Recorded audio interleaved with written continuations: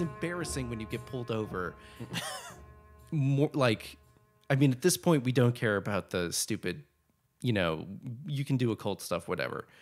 But the Nazi thing, it's like, that's a little bit embarrassing. Yeah, no. I think he was deeply embarrassed by it, but he's David Bowie. Was David Bowie. Rest in peace, bud. Well, that's interesting you mentioned that, because much like, a great song like that being sort of tainted, you might say, and a great artist like that being quote unquote tainted by the presence of Nazis, we're going to talk about a movie today where something that on the surface looks fine and looks okay is tainted, and it's hiding something sinister beneath. And surprisingly, for the first time in weeks, this movie actually doesn't have Nazis in it. Well, let's wait until we watch it today, and maybe we'll find something. And today you can dial S for the Spectator Film Podcast. Oh, that was good, Austin. I mean, I guess you're going to have to, if you're listening to this on a fucking rotary phone, that'd be interesting. Well, they still have numbers on the phones. You can in their podcast app. Yes. On a rotary phone. Hi, everyone. Welcome to the Spectator Film Podcast. I'm Max. I'm... Yeah, Austin couldn't make it today, so I hired an Eldritch Horror to take his place. You should hardly notice the difference. I'm a time wizard from the planet of... And did you do cocaine before this podcast? Well, we were talking about it for a reason, weren't we?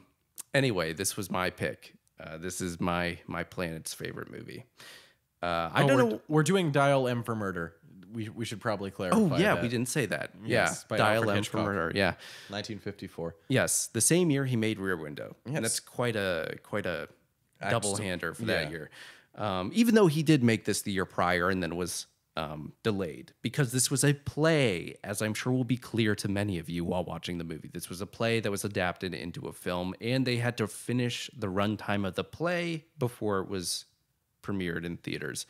But like I said, this was my pick, and I don't really know why I picked this movie this week. I think I was just like interested in doing maybe a Hitchcock movie, and since we did Strangers on a Train, which, as Max and I have discussed multiple times, is sort of like a very default feeling Hitchcock movie. Yeah.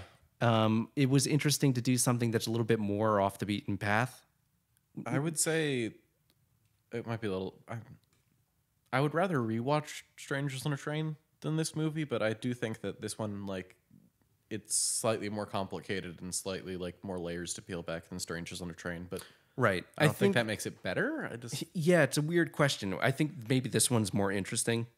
And definitely, I think Strangers on a Train, there's like, it sort of presents itself to you more. Yeah. Strangers on a Train is maybe a little bit more audience friendly. Not that this is like, not like entertaining, but there's lots of layers to this. And it's all about like, how much do you enjoy like picking through the interesting games being played in this movie? And like, like we were saying, that subterranean secondary meaning that you can find in a lot of things, whether it's dialogue, shots, or character behaviors, right? Yes. It's very interesting. And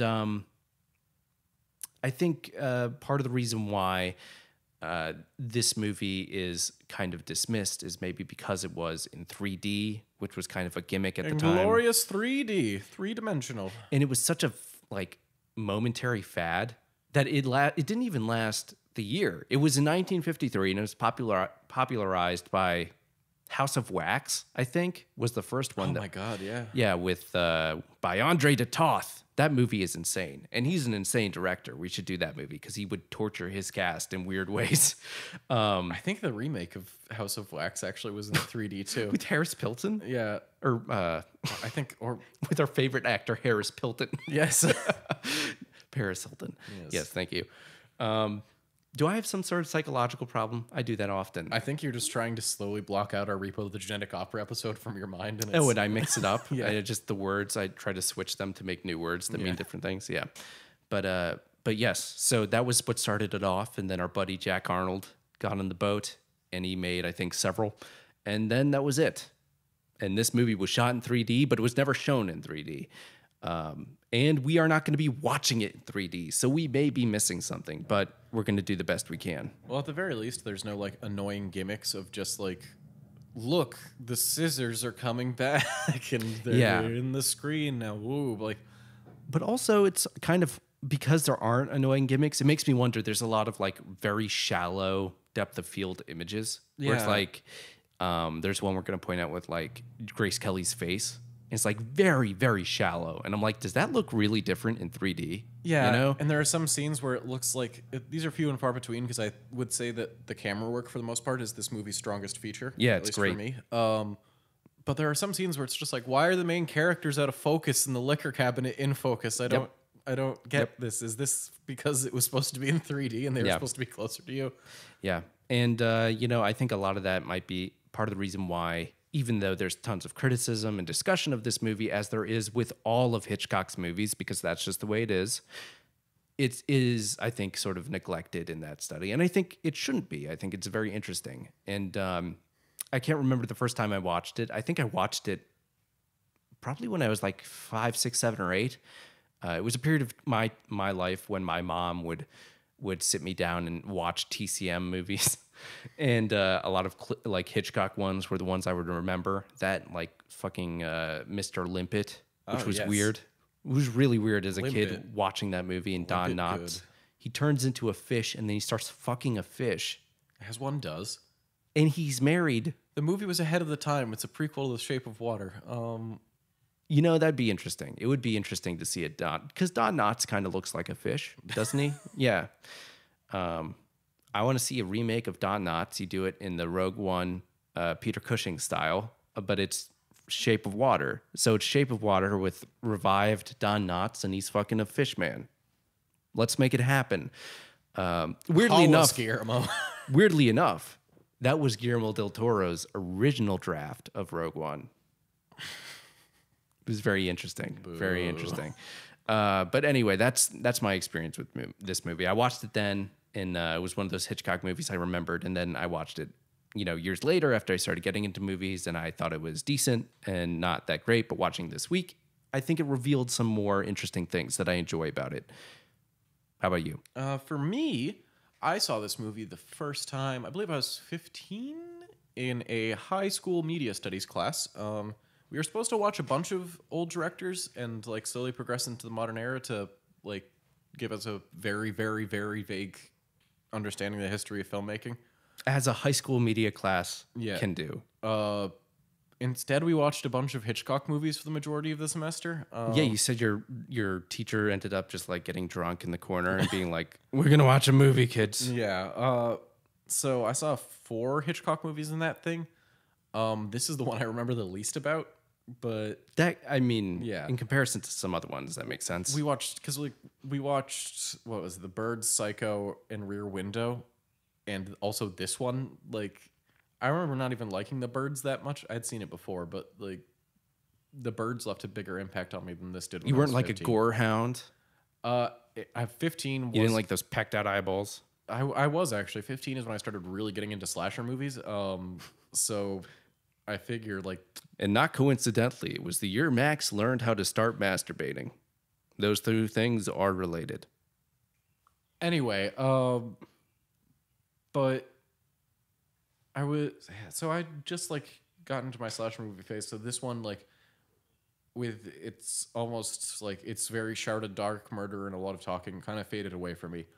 And then I had literally not watched it until Austin was just like, "Hey, let's do Dial M for Murder," which I didn't really have any strong objections to because I forced him to watch Hellboy, which he ended up enjoying, but still, like, we need to go back. Was the assumption that I didn't like Hellboy? I was assuming that, honestly, going into Hellboy, I thought it was going to be like, this is done by visionary director Guillermo del Toro, but it's still a superhero movie, so I don't like it for this, but you can see his directorial flourishes here. I was actually really surprised with how much you ended up enjoying Hellboy. So. Well, I'm not dogmatic about things, Max. Excuse me. Okay. My Anyway, distaste of superhero movies is justified.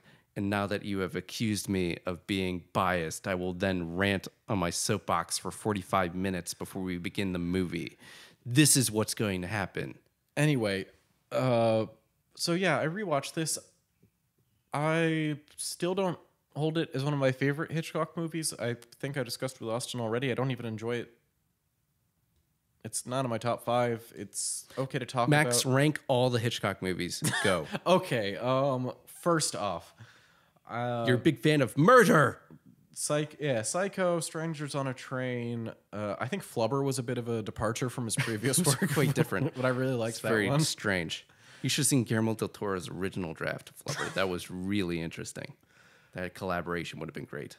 But I think it's very fascinating using almost Hitchcockian camera work and lighting to elevate what otherwise I would say is a pretty standard movie adaptation of a stage play. Yeah. I really like those elements.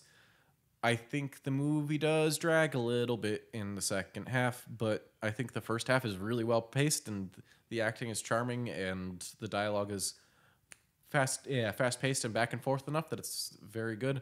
I think after we know what happened and we're waiting for the rest of the characters to catch up, and as we know as the audience that the movie's not going to end with him getting away with his dastardly act with no karmatic retribution, because that's not Right. how movies were back then. Especially not Hitchcock movies. Yes. Yeah. Like, I think the ending of the movie it leaves a little bit to be desired, but I think it's a perfectly fun Hitchcock film and one worth diving into. Yeah, I think I agree. You know, I think it's sort of hard to really for me to really rank a lot of them because some are just not good, but like some like this where it's like I do see it, like you said, you used the word dive into it. I do see it kind of like a pool, this Yeah. movie, where it's like you can pick out a lot of interesting things. And, you know, I think that's something that for me gives it a little bit more longevity than something maybe like Strangers on a Train, which feels more plotted in a specific way, where this is like, it's unsettled kind of by the ending. I don't always feel like I have a good grip on this movie, but in a way that I find interesting. I feel like I might be more willing to revisit this movie, you know, because I find the performances so interesting and just those dynamics. But yeah, I think this movie is. I was gonna say it's actually my least favorite of his 50 stuff, but that's not true at all because I don't think To Catch a Thief, if I remember correctly, is quite as good as this, and I don't enjoy The Trouble with Harry quite as much either. But yeah, so aside from that, it's on the weaker end of his stuff in the 50s, which is quite good. But that's not too much of a. That's saying something about how good his movies are, because I still think it's a very good movie. So are you ready, sir, to dial M for murder? Let's go. Oh, wait. I don't What? have quarters for the payphone. Fuck. Oh. Well, we don't have a payphone here. We've got to find one. Patreon. Yeah, support us on Patreon so we can afford to dial the payphone and dial M for murder. And get somebody to write some transitions for us. Let's go.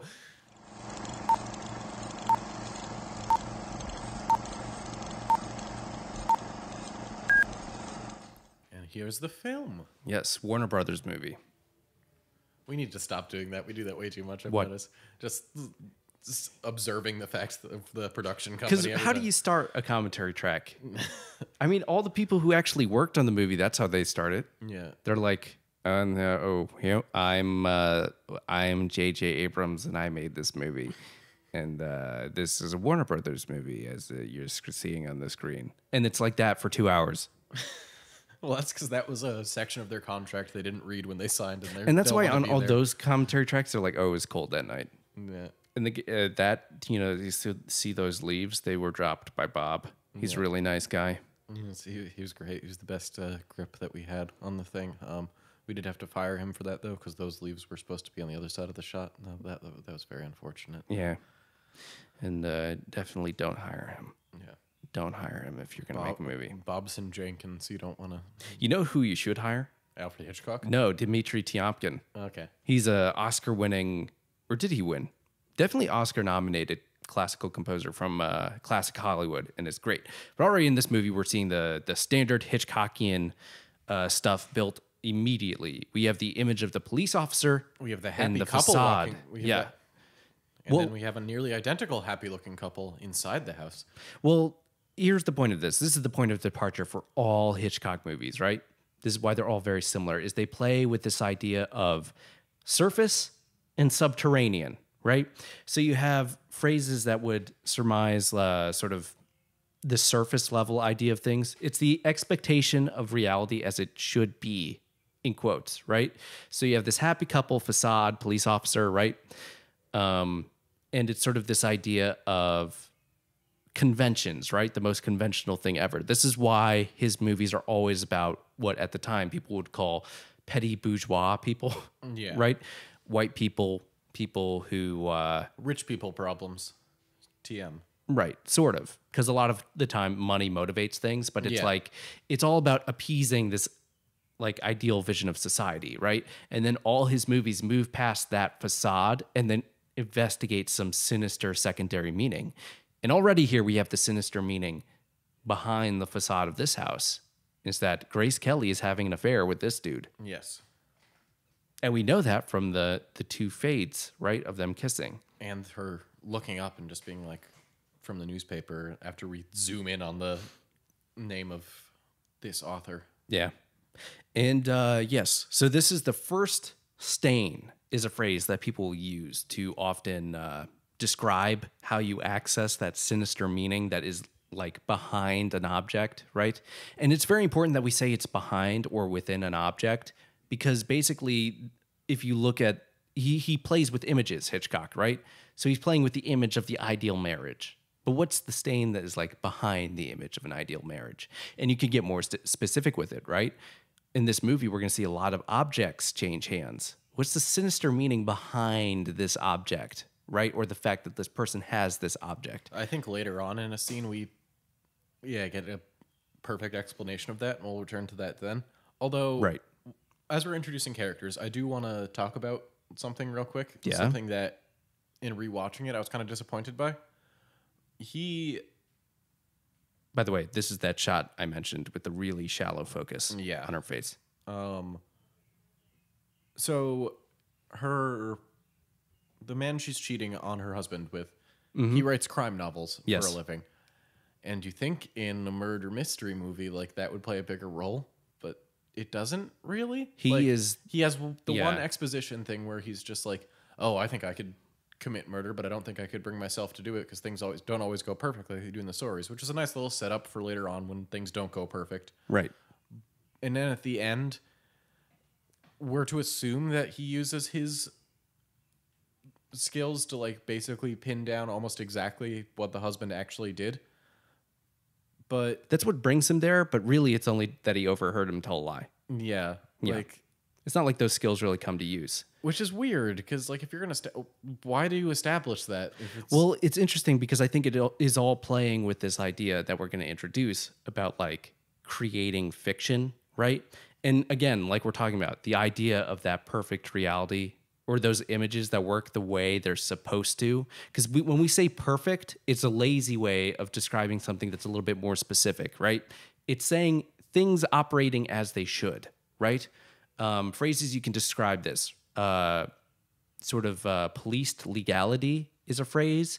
Public formality, right? Okay. It's the idea of the public's eye on you, right?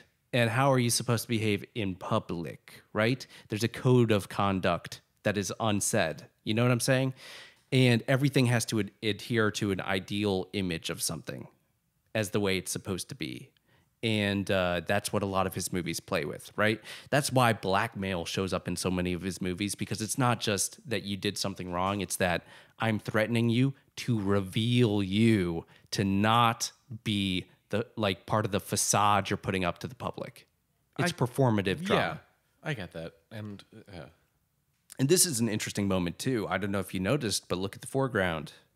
Drinks. Yes. We crossed the 180 line already. Or did we? We're going to.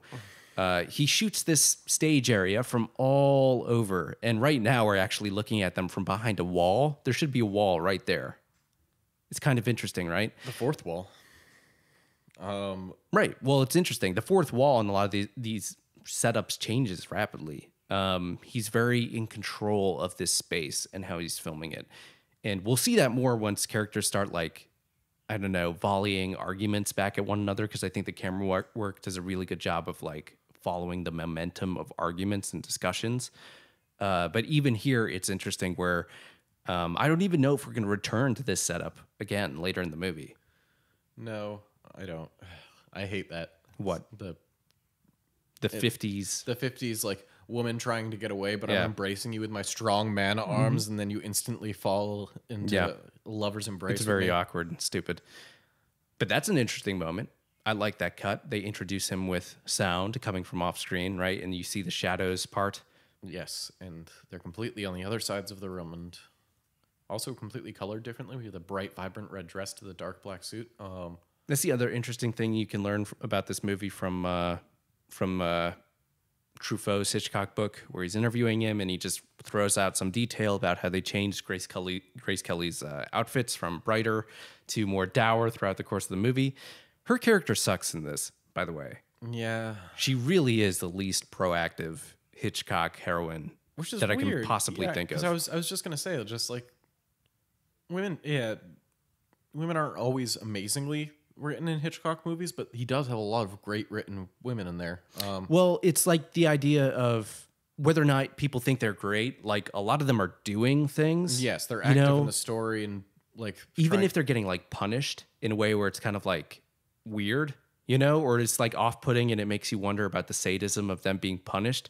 Rarely are they so passive in the process of their own punishment as they are in this movie, as Grace Kelly is in this movie. So the most like famous example, you have Psycho, where like you start off with this female heroine who's trying to like, she did a bad thing, but like Right. she realized what she did was wrong and she was gonna go and amend her sins, and then she's killed off anyway. But Right. like, that was more of a just like a jolt to be like, this isn't gonna be a stereotypical Hitchcock like almost morality play type thing. Well, even in this one, like the same year, Grace Kelly was in Rear Window, right? Yeah. And there's lots of criticism on that movie. Where is it like, how are we eliciting drama from the audience? Because that movie obviously is very concerned with the male gaze, right? But in that one, she's very proactive in that. She's also at a certain point peeping with Jimmy Stewart and getting on board with this and breaking into somebody's apartment. The person they think is a killer. Yeah. In this, it's just like, oh God, I don't know. And then she's just useless. She's useless. Well, she does kill somebody, so I'll give her that. And literally the thing at the end that like even saves her is like, she's like, I have no idea what you're talking about. And the director's like, and the inspector is the like, screenwriter is like, the inspector's like, no, I don't think you do. That's the thing that saves her. She's such a like passive, like non-character, It's so weird. It's weird that she seems so useless, She's definitely like, she's not the master of her own fate in any she's just an object. Yeah, no, she's something to be passed around to just like, although I do want to know what the fuck the legal system is in this movie, as we'll get back to later. That, yeah. But this is the interesting turn, right? Because at this point, as far as we know, we might be sympathizing with Ray Milland here, who, welcome back to the podcast, Ray Milland. We might remember him from Ministry of Fear, that great episode. Ooh, wow, that was a while ago. Yeah. But as we can see, he has already lied, right? Yes, I'm not on the phone with my boss. I'm calling about a car for some reason. Well, we don't know if he's somehow doing something to try to track his wife or whatever it is. It's not necessarily as sinister as it's going to be. No, but we know he's not doing what he said he was going to do. Right. And he lied about his name on the phone. Yes, Fisher, in a very wink, wink, clever naming thing. He is trying to get Mr. Captain Lesgett on his hook, and he does quite effectively, as we'll see. And this is maybe where you really start to be suspicious, right? Because why does he need this to perhaps tail his wife or something? Why does he? This is my favorite scene in the movie, though. Oh, yes. This sequence is actually wonderful. It's brilliant. If you're paying attention to things, like everything, little thing pays off. Everything is motivated. Yes. Every choice. Like this shot, we get the stuff with this sort of like a hip level shot, but also it's kind of like dramatic, low angle. We get the cut, and we see Captain Lesgett. We'll come back to that. But there's lots of, I don't even know if we'll be able to keep up with it, but this scene is 22 minutes long, and there's so many intricacies in how he manipulates this guy that it's kind of like insane. And it's just so cleverly set up and well acted that I just want to watch the scene over and over again, And I also think that's part of the reason why this movie might feel a little bit long at the end is because you've had this great scene, right? And it sets everything up. And as much as I love our inspector, John Williams, later in this movie, it's not as intense of a back and forth conversation like this. Yeah. But we have him. Well, have we established he's a tennis champion yet? Or Well, he was? not quite yet. Well, Grace Kelly mentioned something along those lines. But that's a very useful metaphor for the dialogue that's about to come up. Yeah, because it is definitely like gamesmanship, right? In terms of maneuvering past one another socially. And already here we see the camera tracking with Lesgett, right? And he isolates himself to the right of the frame as he's suspicious. And we don't know why he might be suspicious yet, but we will soon, right? This is what we're talking about too. With Hitchcock in his movies, constructing drama out of images that are not what they're supposing to be, where he's there supposedly selling a car. But actually, he's selling a car at a marked up price from what the woman is asking for. Why is he doing that? Oh, if you dig a little bit deeper, he's not a good guy. Yeah. I do kind of feel bad for Lesgett almost. He walks in thinking he's going to make a quick buck off of a idiot who wants to buy a car and then gets blackmailed into murder. I think that is a good way, too, of like really selling how dangerous Ray Milland is, you know? Because he just fucking... Oh, there's Hitchcock, by the way. This picture is very funny to me. That very inconspicuous cameo. I mean, it's obviously pasted over. Yeah, but also like... Not Hitchcock's head, but their heads. But like, fucking... I'm sorry, like... Hitchcock is just like, yes, I am same age as these people. I would be at a college reunion. I mean, they're all different ages. Yeah. I mean, how old is Ray Milland compared to Grace Kelly? I don't know. Poor old Alfred. And this is the thing, too, where the maneuvering is so passive-aggressive. We missed it earlier, but there's a great line that really describes a great quality of Hitchcock cinema, where the writer guy says, it'll be a brutal evening, us saying nice things to each other the entire time.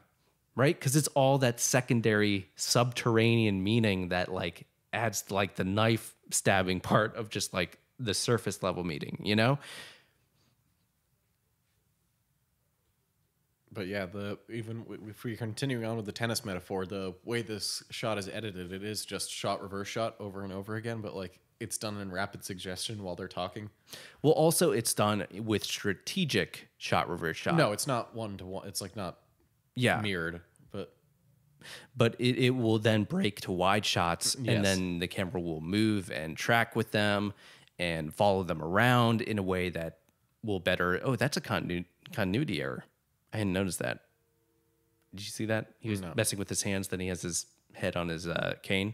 Also, I think the pipe was in his mouth in one shot and not in the other. But I mean, whatever. It just goes to show you how unimportant continuity is in a lot of these. You cut for emotion is the most important thing. If you can communicate how a character is feeling so the audience gets it, that is always the most important thing to cut for, rather than continuity.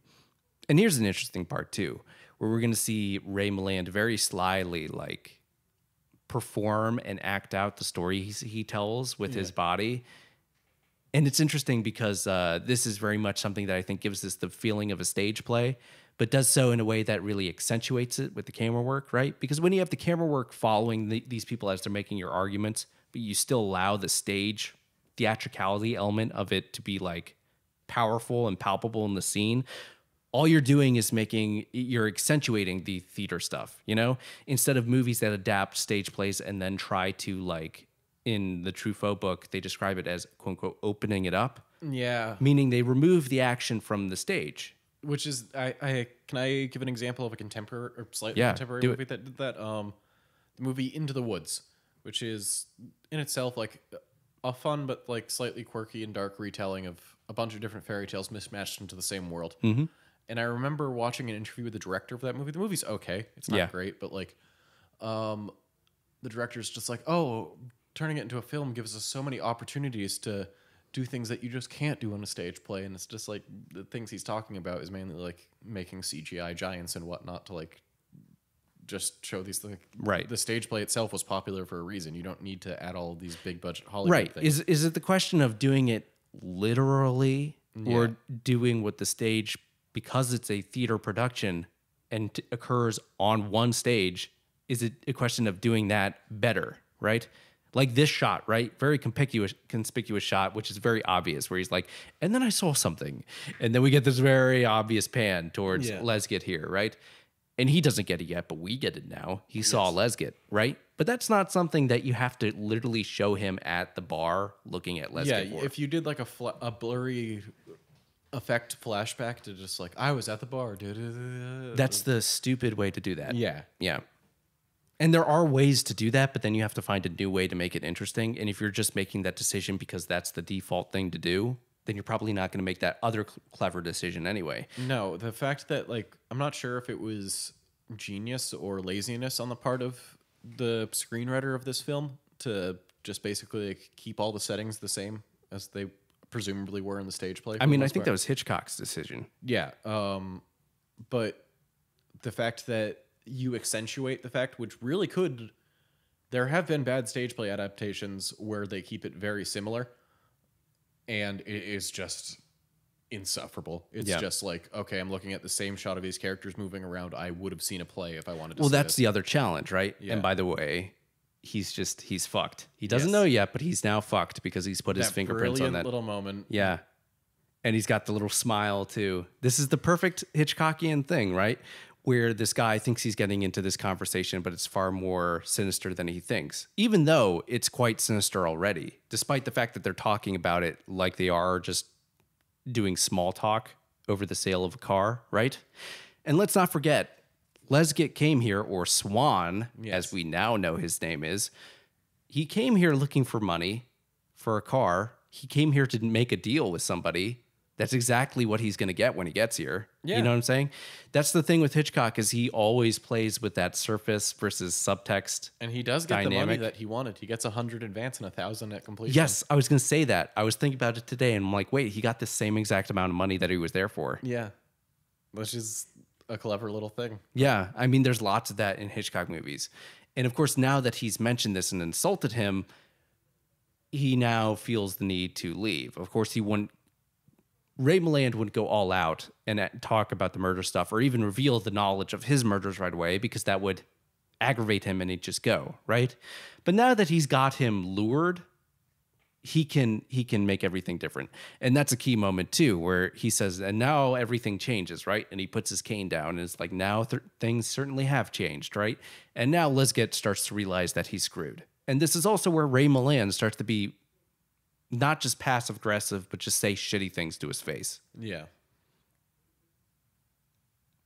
And it's also clear here that Ray Milland has the intent of killing his wife now. Well, no, he's being very, very open about it. But at the same time, he's not. At no point in this scene does he ever say or ask him to kill his wife. He always used veiled terms, right? Or he gets Swan to say that himself. You know what I mean? He doesn't even have to put himself in a place where he has to say it. It's very clever. Influence you. Yeah. And I think I think it's interesting.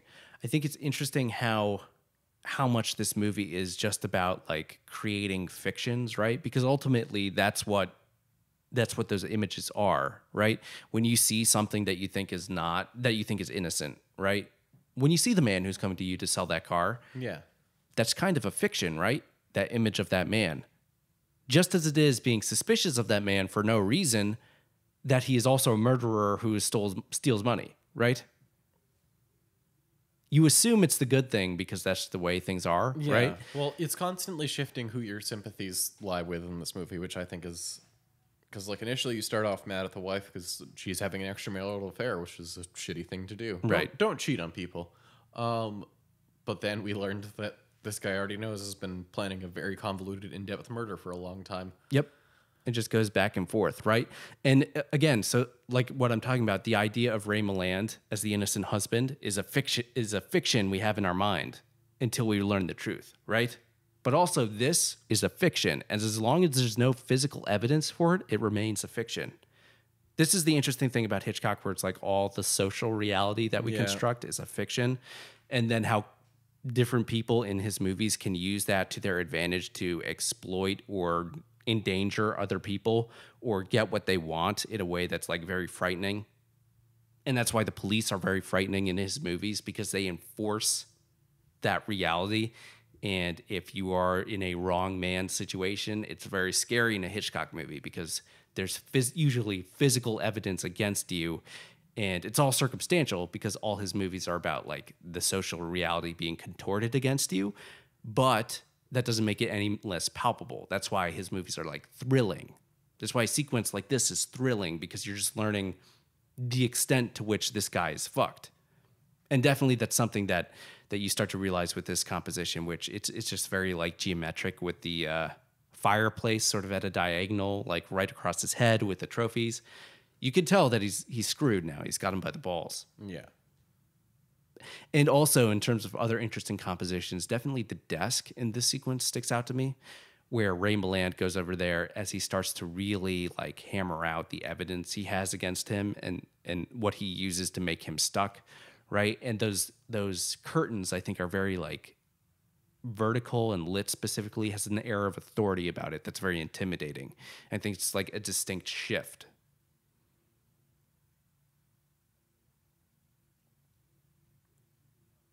Now, let me ask, do you have a favorite performance in this movie? It's probably him, honestly. Yeah. Like, even though obviously his character is terrible and you're kind of supposed to hate him as well, like, but it's a strong character. It's a strong character for the majority of it.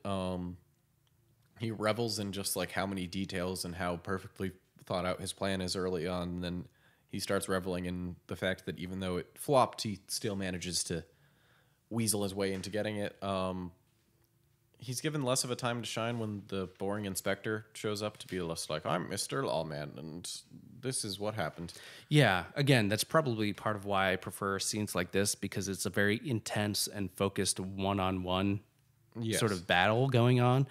And, well, we only really the third one, it's more like it's less focused. We have 5 characters in this movie. Like the inspector, this guy. Yeah. Or Grace Kelly and boyfriend. Yes. And so it's not like there's a plethora of different characters to choose from. And like out of those 5, I don't see anybody arguing that he doesn't have the strongest performance in the movie. But to be fair, he's also given the most to work with, so it's a little skewed. But that's just the way the ball rolls. Well, you mentioned something that I thought was interesting, and now I can't remember it. Say everything you just said again. Can you do that? What, that he's given the most to work with? That Before that? There's only 5 characters in this movie. Before that? I don't know. Oh, well, I guess we're good for nothing. But so you see him because his whole deal is he's good at weaseling out of everything. Like we've established, it's like, oh, he keeps jumping from this and missing rent and then changing names, changing appearance, and now he's trying to woo this wealthy woman so he can live with her forever, basically, because she has apartments and hotels and whatnot. Yeah. But it's interesting, too, because it's like, also, we're, in terms of this fiction, right, it's validated for us, the audience, by the way that Swan behaves, right? But also, the interesting thing about it is that he's so suggestive about everything that there's some sort of intimate knowledge between them two. We don't actually know the true details of how everything happened. It is very clearly implied that poor Miss Wallace died of an overdose. Or no, he does say that outright, doesn't he? Yeah. Yeah. But the point is, we're supposed to know for a fact that Swan has done that. But as far as other things that have been done, we don't know the true extent of like exactly the accuracy of what he's saying. We assume it's accurate, and I think it's okay to make that assumption. But the interesting thing about it is how that's still an image, and how that reflects on Ray Milland, right? We are now assuming that Swan is the criminal and Ray Milland is using him, right? But the interesting thing about this is that Ray Milland is no different from him after all, because they do the same thing. The only difference is Ray Milland is able to do it for longer. Yeah. Right? Well, and he's not really doing it out of a need for survival. He's doing it for personal gain. Right. Just purely out of like a sense of masochism and control and sort of. Yeah. Whereas like Swan does it because he needs it to survive. And that's the interesting thing about him being the tennis player. Yeah. Is like you just see him as somebody he talks about how he was good at in tennis, right? Yeah. And maybe Hitchcock has a thing against tennis players. But we're now 2 for 2 on main characters being tennis players and Hitchcock things. Well, it's a hero in Strangers on a Train. Yeah, but the movie is also like this guy's a dumbass. Yeah. And also it's like he's gonna be a senator now? This stupid idiot. Is he going to be a senator, or is he just a senator's son? I forget about Son-in-law. Oh, okay. But he's being groomed, Max. And I think that movie doesn't have a great like feeling about that character. It doesn't have a very high opinion of him. At the very least, it doesn't ever go to this tennis scene that. You mean this one? Yeah, this one doesn't ever go to. But it is interesting that guy basically is doing the same thing, right? Yeah. He's marrying into money and prestige, much like Ray Milland, right? And at the same time, even though it's a different dynamic, Guy is the one that gets approached by Bruno. It is Bruno articulating things that Guy feels. They're not necessarily too different to a certain extent, you know? Only a madman would scream, "I want to strangle her," like several times over and over to their girlfriend when referring to their ex-wife. on a public phone. Yeah. Yeah. But yeah, so I wish she would be murdered on. We come here to have Sex Island in the carnival.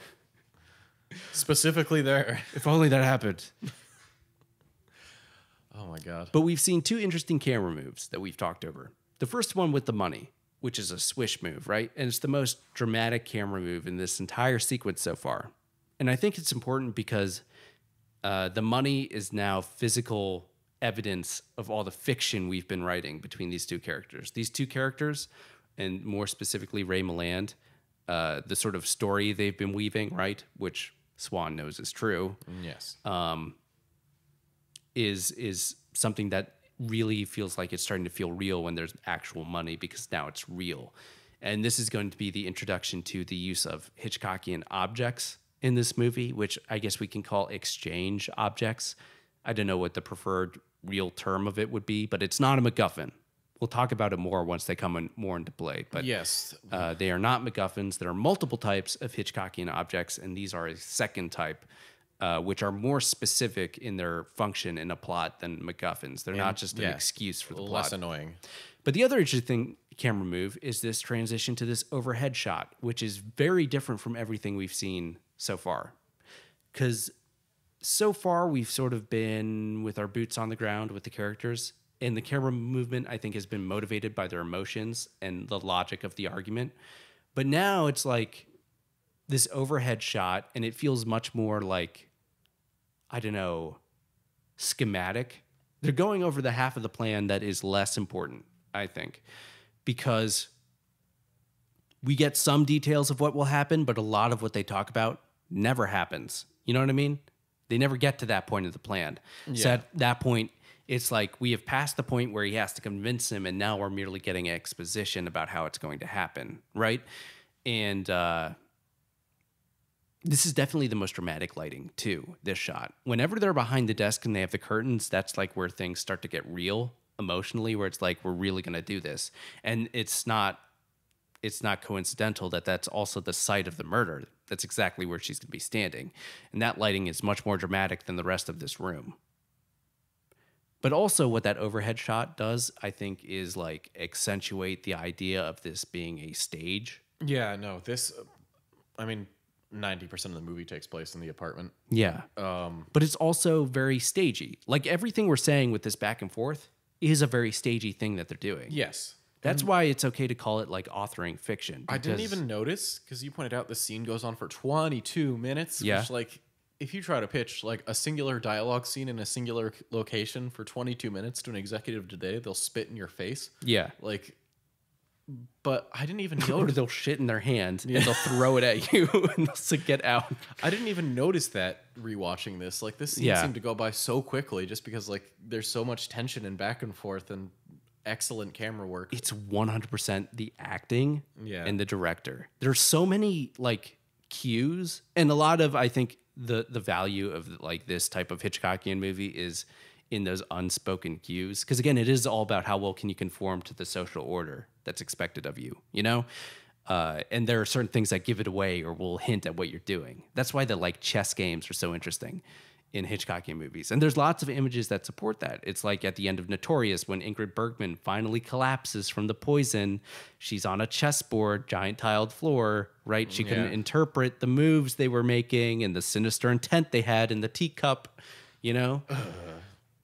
But yes, so this, we're going to talk more about this throughout the movie, but it's interesting how this movie not just accentuates the like theatrical technique and stage technique to enhance the parts of the play that work well, but how this movie, in using this as a stage space, then integrates that with like Hitchcockian ideas of like public versus private space. And I love this scene of just like him casually like having small talk, like, "Oh, I don't like your friend's cooking." And just like, "Oh, you have another boyfriend?" And it's just like cute pedantic couple talk while like this guy's getting a feel for the apartment and just being like, "Okay, I need to do this murder now." It's a simple technique, obviously, but like it's done very effectively. And I've also seen like there's lots of clever meta statements too, where it's like, you know, Grace Kelly on the phone is talking about how like, oh, we loved every minute of the play. Yeah. It's like a little like, we're watching a play, right? You know, like. Well, that's the thing I'm wondering in the original stage play, because normally when you do phone calls in stage play, you have to do the obnoxious thing where the character is just like, "Oh, you're really enjoying the play?" Yeah. Because like, unless you like cut to a smaller section of the stage where like, that's where they're supposed to be on the other side of the phone. You can't. Or you have a spotlight on like a chair. Yeah. Yeah. But that's the challenge of staging something on a stage. See, that's a positive change you can make if you're adapting a stage play to a movie. It's like you can have the audio over the phone, so you don't have to have a character talk like an imbecile. Where you can consolidate it. Yes. But also, that's not necessarily a problem. I'm sure there's plenty of clever ways to do that on a stage, you know? No, I'm not, I would never insult theater. Don't you dare. No, I just insult theater. I love theater. I think it's an amazing performative art. I just think that there are good ways to adapt it to a different medium and bad ways, which I think everybody would agree. Right. And I mean, every medium has its advantages. Yeah. Yeah. And I think it's really interesting, even though this movie gets written off, I think because of that, because this is kind of like a stage play and because of the 3D gimmick, it gets dismissed. Actually, in the Truffaut book, Hitchcock is like, well, we don't have to talk too much. Let me try that again. We don't have to talk too much about this one, do we? That's what he says. It's like, really?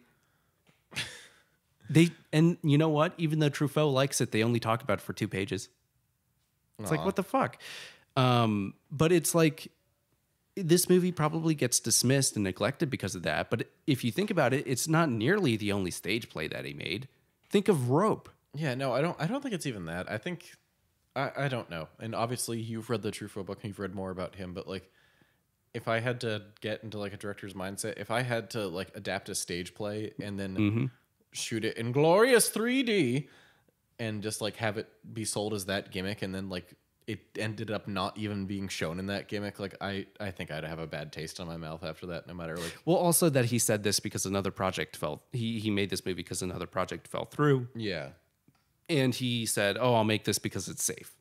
This is something that I know will do okay." That's a good way to put it, actually. This is a very safe Alfred Hitchcock movie. Like maybe when he was making it, but if you look at what he actually did, it feels like very playful with the materials he was given. True, but like I don't know. It seems like while the murder scheme is convoluted and relies on like, well, you did this and this is put there and that there's so many fucking objects. Yeah, like I think this is a very safe Hitchcock movie. Like, yeah, it's not too shocking. It's not too like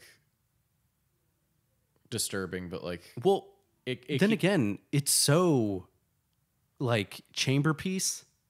You know, it's such a chamber piece movie that it's like there's only one moment of like where the camera like gets really expressionistic and it's like very dramatic, the attempted murder scene, right? But aside from that, it's all very just focused character interactions, you know? Yeah. So maybe that would be boring, but I don't know. I think this is just so much what I think Hitchcock's thinking was that this is so much what people would expect that this is just automatic. The difference between him and Tim Burton, aside from the skill of the filmmaking, is that even... We all know Tim Burton's the better filmmaker. Yes. Not even close. Yeah. Planet of the Apes? I think Frank and Weenie Let's just say Planet of the Apes is a little bit better. There ain't no Planet of the Birds. Yeah. That's what I'm saying. But the interesting thing Alice about through the looking glass. It's not Alice looking through the rear window. Come on, buddies. yeah, I mean, get the fuck out of here. It's a modern classic. But yes. Anyway, Even though Hitchcock is sort of making this on autopilot, it's still just an exercise for him, but he's like ironically better at doing the exercise. yeah. You know? Well, I think it's just like when you try to push yourself, like eventually, like there are going to be some things that you don't 100% succeed in because you're not used to doing them. But when you just fall back on like default filmmaking mode, almost like This is almost like a math problem yeah, like with all these different objects being like the variables that he needs to handle with these characters to make it dramatic. but I'm saying like the structure is pretty simple Yeah. for the most part. Like so like obviously You it's get the going to first be half and the it's second going to be half. a solid movie because of that. Although it would be better if this character was interesting whatsoever. Or, I mean, I don't even really like Grace Kelly's performance here. I think she's quite a bit better in Rear Window. Well, yeah, yet But that again, could also just be because I just don't like this character. She just does nothing. She's nothing to stop anything. I guess I'm going to death row now. Even her ability to save herself from her killer is something when he fucking yellow wallpapered the shit out of her, right? That those scissors were only out because he fucking had to convince her to be a lonely housewife and not go out. How dare you go out? I'm already going out with your boyfriend. That'd be the real revenge. Yes. They go to Fuck Island together. There's some meme from some show I don't remember where it's just like, well, this is my boyfriend, Mark, and this is his boyfriend, Chris. Okay. That would be a good summary of this movie. This is my husband. This is his boyfriend. Well, let me ask you something. Yes. Even though Grace Kelly is an object, it's maybe peculiar because she does not seem to me very much like a sexual object in this. No. The sexuality of Ray Milland's character is an interesting topic, and he seems so manipulative that it's almost like he seems like strangely asexual to me. It's not about that anymore. It's like more of a wounded pride thing. I don't even know. It's a desire for money, obviously, and But even when they were married, as we know, he wouldn't be near her. He would be playing tennis. yeah, but that's the thing. I think that like it was yet another object he acquired, and then like this man stole it away from him. So it's just like, well, Yeah, but it's not sexual. it's not sexual. It's a strange thing. Yeah. It's the object has been claimed by another, so like time to do away with it because it doesn't have any value anymore. It's like some Where he's going to squeeze it like a sponge to get the value. yeah, it's some weird masculine possession thing. Like it's definitely masculine. But it's not sexualized. Yeah. And a lot of that is to a degree 50s thing and sort of stage play type thing where it's just like Well, also that's part of Hitchcock's filmmaking as we're talking about it, right? How its reliance on the presumption of a natural order, right? Very much ties it to its time, right? Where you can watch certain Hitchcock movies and you're supposed to be able to watch them and get details about a character by looking at some sort of like trait or visible a sort of tangible element about them that tells you something about who they are, right? Based on your assumptions of what that trait means. But when you are watching it 50, 60 years later, you can kind of get lost in the sauce with that. You know, you're like, I don't know what that means. Like, what does it mean that like... bet on the tout. There was a phrase that yesterday. Well, that's just like... Well, that's just 50s jargon that hasn't translated well. But I mean, more specifically, I'm thinking of like Strangers on a Train with like the flamboyant shoes. yeah, It's like, are people going to be able to tell those are flamboyant shoes? You know? he's dressing extravagantly for the time, but like now, You only know that now because he's got that lobster tie. yes. And this is funny. The guy talking about the most boring and trivial shit possible. Yeah. And also, I think it is funny. What's his name? I'm forgetting his name. The actor who plays Mark. This is a really cool shot too, by the way, just to interrupt myself. Very expressionistic, this shot. Once again, the curtains are this area that's very like The lighting dramatic visually. The lighting of the entire area, like that area in general, and the darkness is great. When the fireplace is rearing earlier, I think it's very good, actually. Like, Because it's not like telegraphed. Like, and like we have to remember that 54, this was the year that color film like became widely available to studios to use. Like before this, the majority of films were still in black and white. I do believe this was only Hitchcock's second film in color. Yeah. Or no, I think it was his third. But yeah, It was his second or his third. 54 was the year that it became widely available. Actually, the only reason I remember that off the top of my head is because Them, which is one of my favorite 1950s horror movies, was shot in black and white, and then halfway through production, color film became available, which is why the title card for that movie is in color and everything else is in black and white. Just little things. Watch Them. It's a fun time. We need to do that eventually. But yes, so like I was saying, the boyfriend, I think, in that moment is very funny. That's a huge, giant fake thumb, by the way. Yes. That was something they needed from the 3D because they couldn't focus it properly, or they couldn't get a proper lens on it to get the shot they wanted. So they're like, fuck, we have to make a giant goddamn phone and a giant plastic thumb. Would you like to own that movie prop?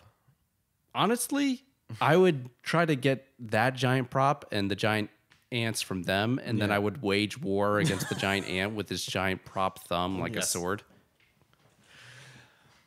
That's what I'd do. Where our favorite movie props can fight each other. Let's make a movie about that.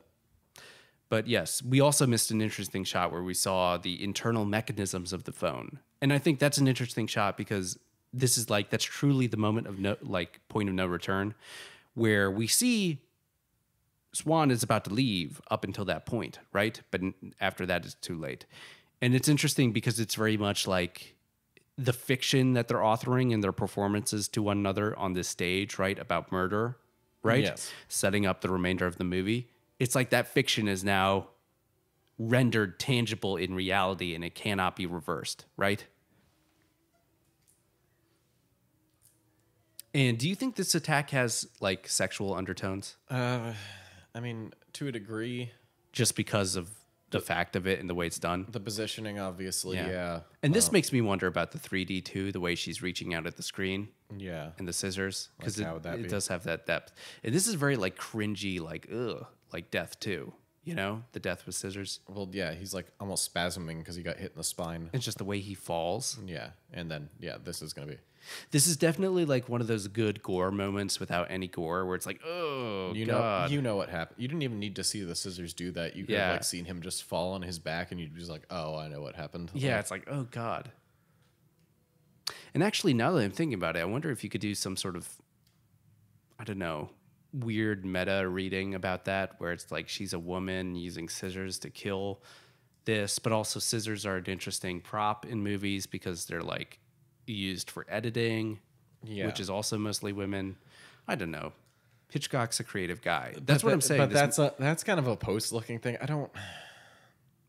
I mean, there's lots of dramatic. You can look at the way they light the curtains and maybe some meta thing about like curtains and the formal elements of curtains and like beginning and starting stories and like how that like regulates space.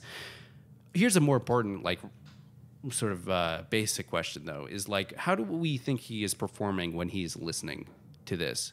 Like, I think it's hard to tell how he exactly feels about his wife. Well, I don't think he feels about his wife. I think he feels like... Because even before he knows that it's gone wrong, he has some sort of like anguished look on his face. Is it just that he's nervous? Well, I think it was already that she picked up the phone initially. Mm-hmm. So, like, he doesn't know if he called too early and fucked the entire thing up. He doesn't know if Swan ducked out and, like, it's not going to happen at all. Like, so he's already nervous that his perfectly planned murder isn't going to go right. I guess I assume that he thinks it's going to go right, and any, like, I don't know, change on his face that you see while he's listening to the struggle is, like, something to do with his, like, sociopathology, I guess. Like... Yeah. But we have... Or sociopathy. What's the word for that? Psychosis? I don't know.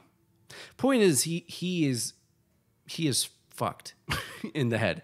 But also, like, it's hard to tell exactly to what extent he can relate to other people. Clearly he can, right? But because he manipulates them so gracefully. Efficiently. Yeah.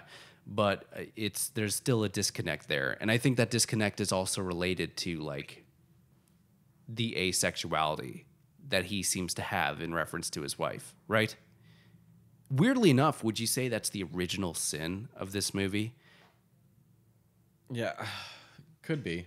Because I do want to just briefly talk about, like, what worse fate can you assign somebody to sit in a room of drunken old people that they don't know? talking about the proper place in which, what is he saying? Like, Dartmouth rather than Dartmoor or something. Like, oh God, yeah, like that's a fate worse than death. He should have just taken his wife to the stag party. and just left her. Yes. No, that's exactly what he does not want to happen. I guess if she's too busy being talked to by all these people, she'll never have an opportunity to get married and even them or change her will. That's absolutely terrible. But it is interesting if we're going to talk about the way this movie, like, plays with sympathies. Like, it definitely arouses your sympathy against Grace Kelly, right? And in a certain sense, this movie, like, holds her responsible for everything. But also, is she the original transgressor, or is he the original transgressor by being too focused on his tennis? But that's the thing. We also find out, like, later that she was like, the affair was great, like, because of the fact, like, almost predates the tennis thing to a degree. Like, that was sort of just an excuse to get him out of the house. Like, yeah. No. What? No, she had the affair because he was there in tennis, and then he noticed, and then he started changing. We get a little bit of more of an explanation later, but at the same, like, nobody's completely guilty or completely innocent in this movie, but, like, obviously, like, he's obviously the most at fault by far. Yes, and the movie agrees with that by the end. But it is interesting still, like, because murder, even in this movie, is not the same as, and that's also the moment that dooms him, by the way. We'll talk about the object soon. But even in this movie is not as harsh on Grace Kelly as to hold murder as the same as her infidelity. Yeah, from her very neglectful and clearly to us at this point, like, sociopathic husband, right? But also is his, again, is that, like, weirdly asexual relationship, like, Well, they have separate beds, so. Well, this is still technically Hays Code. Yeah. But again, that still might make sense more in this situation, because clearly there's a subtext there when she says he's focused on his tennis and not paying attention to me, right? Yeah. But then he stopped the tennis specifically for her. Yeah. That wasn't enough. And at the same time, I don't think it's like a coded homosexuality or anything like that. It's just, there's a lack of sexuality, you know, where there should be. And it is interesting to sort of divide this movie into two halves. Interestingly enough, in both halves, Ray Milland is trying to spin a fiction for people to try to get them to buy it so that his wife will be killed. The first time it's just by Swan, and the second time it's by the government. Yes. Right? If I can't get a sleazeball to do it, I'll have the government execute my wife. And I do think that's when he realizes it in that shot too. When we get the close up of him being like, "Who did it?" And he's like, "Just come this way, officer." Now, Max, I'd like to ask you, Yes. if you were going to kill your wife, Okay. I'm getting there. Let's go. well, would you do it the way Ray Milland did it? Do you have feedback? Okay, so keep it simple, stupid. Like, there are way too many variables here. In an age before cell phones, for you, like, there were like 4 times before he left for the stag party that, like, everything could have fallen through. And yes, he, like, oh, I'm a master manipulator, I made it work anyway. But, like, if you have no way of getting in contact with the guy who's going to be murdering him, don't just be like, oh, I'm going to leave forever. Like, I'm going to leave, and if my wife decides to go out, if the fucking landlord of whatever apartment complex they lives in, it's just like, oh, can you come up and pay rent? There's so many reasons everything could have gone wrong. Don't plan on that. There's too many objects. You're giving him a key to the apartment in that place that could have gotten like kicked out when somebody steps on it and lost forever. Like, Well, that's nitpicking. it's not it's not nitpicking. It's saying that there are way too many variables for this to go wrong, and you should have kept it simpler. That's all I'm saying. I still haven't heard how you're going to do it. Well, you said, do I have feedback for him? Okay. You didn't ask I guess how that's a I was starting gonna do point. it. Yeah. That's a starting point. How would you kill your wife? Am I in the 50s? You mean in your 50s? No, am I in the 50s? Like, am I in the same timeline as these people? I'm going to say you're in an alternate steampunk 50s. Oh, God. I used to love steampunk stuff. Steampunk, like, world building and whatnot. And then what? Did you just like, enough with the steam? It's just like nobody ever does a fun thing with a premise, I guess. Or is it just like too easy to stick like clockwork gears on something? Yeah, basically. It's my steampunk dog. It's never like, there's never like a reason for why anything. It's like space things. Like in Starship Troopers, the space football. Yeah. Well, not even that, but like, there's no reason that you make those characters a world steampunk other than it looks cool. Like, I don't know. If there's like a reason why society never progressed past like Victorian era technology and aesthetic, then go for it. But if you're just going to do it, That's a really shitty thing, is because if they also have not progressed past Victorian era sexuality, they can't even use the steampunk technology for sex toys. Yeah, unfortunately. That's the real shame of it. Yeah, my coal-powered dildo. You don't want to leave it on for too long. It gets very hot. Oh, man. We got to go patent that. Anyway. Let me contaminate this crime scene with this gigantic fucking tray. Well, they're British, Max. What do you expect? tea, but I figure like that's a police issue thing where you just carry that around in your little police bag. They have a little tea packet for like emergencies. Yes. Yeah. Well, that's another interesting thing. It's a very big overhead shot. We can talk about it during this intermission here. By the way, we're not going to pause for the intermission. So you can just pause watch if you want. You really shouldn't. You should not do that. Okay, the intermission's over then. It's about advisable. It's interrupting me, Max. So very advisable. Anyway, and we'll get back to this public gathering outside the house as well. But interesting thing with that shot that we didn't even mention during the murder scene is how many of the shots are repeated throughout the movie. And I think it's interesting how the movie sets up all its shots for the murder scene and sequence beforehand. I think it's a good way to like cue your audience for like what part of the murder plot they're at, you know, and like how far along in the plan they are and whether or not it's going correctly. And definitely when the murder starts to happen, it goes wrong. It's definitely very visually different from what you were expecting based on the earlier information given to you. And I think the same thing happens too after the murder fails and the police arrive. We get that same overhead shot that then focuses in on the tea, right? And I think it is interesting how, again, we mentioned how we're going to talk about the difference between public and private space in this movie and how this movie really mixes those two things, right? Yeah. And how they're mixed from the beginning, but it just becomes more and more convoluted, the line separating those two things as the movie goes on. And definitely when the police come in here, this entire room becomes much less of a private space. No, it's much more, everything is suspect in the Yes. room. Everything is no longer, I don't know, safe. I Yeah. guess. And it's the same thing we're talking about is all these images now are laden with potential meaning. Yeah. Right? They're potentially clues in a crime.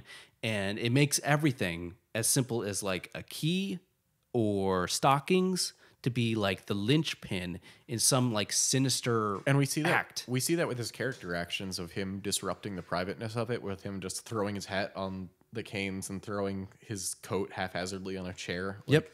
like he lives there, like it's his place already. That's why the title Inspector is so appropriate for a Hitchcock movie, right? Because he's just going to inspect everything and go over every object and probe it for that sinister meaning if he can find it. And I do, this actor's name is John Williams. I think his performance is really delightful.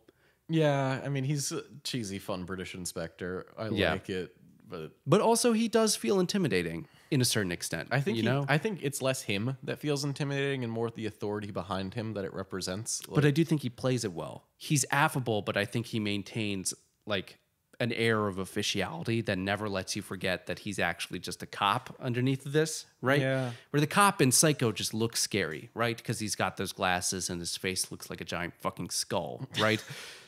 Whereas in this, it's like, oh, it's just an affable British chap, right? Oh, I was stopping my way by, just look. I'm going to get some tea. He does look like he belongs in a Monty Python sketch. Like, he does. Yeah.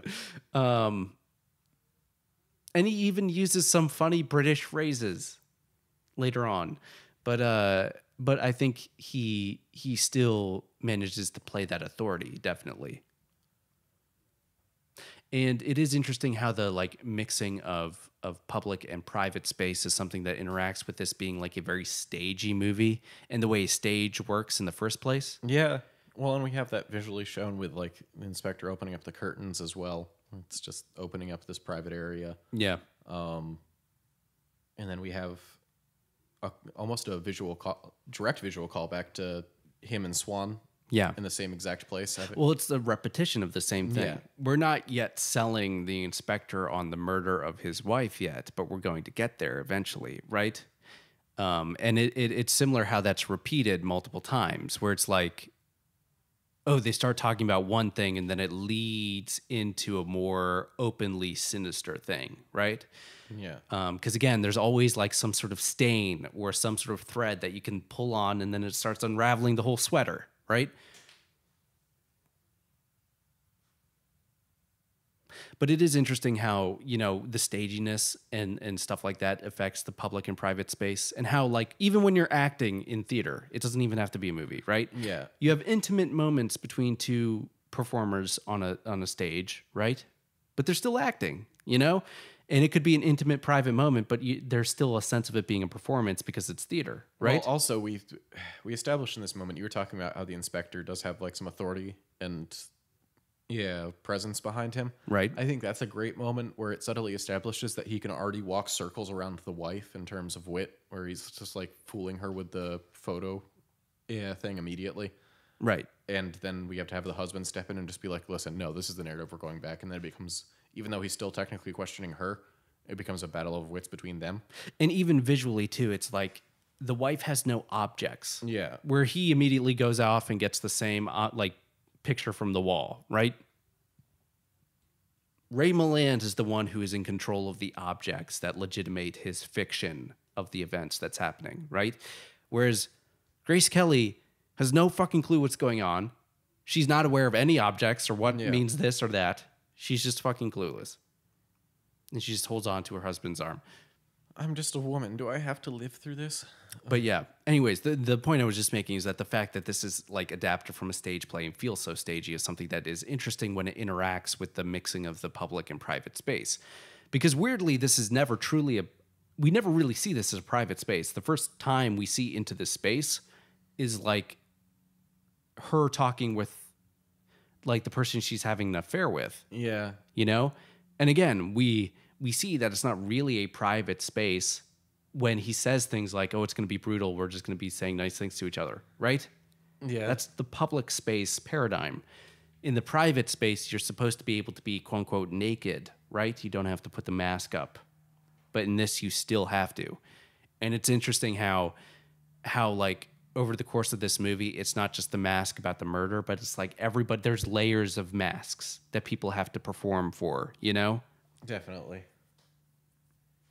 And that's also part of the cleverness that Ray Milland uses to implicate Grace Kelly throughout this, is that what he's able to do partially is, and even before this, by planting the letter on Swan's body, he's able to make it very hard for her to sport her mask of infidelity, which is not the crime They're investigating, right? But it also casts doubt on her. Right.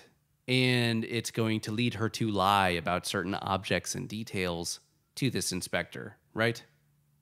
Now, the real question of this movie... Well, it makes the inspector more distrustful of the wife, where if that hadn't been found on Swan's body, one, you'd probably be slightly more sympathetic to the woman who was attacked. And two, you might be suspicious that the husband was already calling her in the middle of her getting attacked by this guy. Right. It's all about the placement of the objects. Yes. And that's a good moment to sort of segue into discussing that second type of Hitchcockian object that we mentioned earlier that is not a MacGuffin, but is still something that motivates character behavior and more importantly, changes character behavior. And when I say change, I mean characters change when they interact with these objects, right? And the idea is that these objects cause drama to occur because of their context, right? They're not things that have a lack of specificity like MacGuffin, where MacGuffin is like, the famous joke about it is like, you know, what is a MacGuffin? It's like, no, it's nothing, right? Yeah. I can't even remember the fucking joke. It's a stupid British joke about how a MacGuffin is pointless.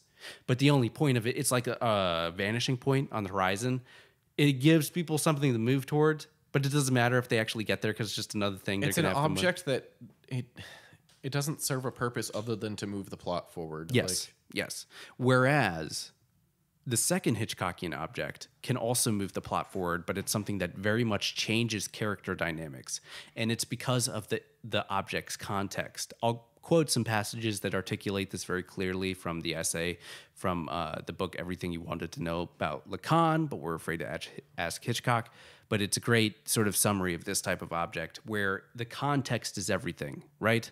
Again, it's not the fact of the letter itself. It's the fact that it's on Swan, right? Where it is, right? Or it's not the fact of where her key is, or no, it's not the fact of her key itself. It's does she have it or does she not have it? Or does Swan have it? You know? Or whose key was it actually there? Yes. I'm sure if you've made it this far into the podcast, you're fairly familiar with film terms and examples of modern MacGuffins, but I think the two that are most, in case you're not, the two most obvious ones in modern cinema that like just make me roll my eyes back into my head of just how useless they are. Mystery Glove. What's it called from Avengers? That's what I'm saying. The Tesseract, yeah. the Tesseract from the original Avengers, which turns out to be a part of the Mystery Glove. For all of them. What's it called? The Infinity Stones. Okay. The Infinity Stones. No, but what's the hand socket? Infinity Gauntlet. Oh, it's just called that. Yes. Okay. I think Mystery Glove is better. And also in Avatar Unobtainium, which is one, the stupidest name for a thing ever, but two. Well, that's a joke name.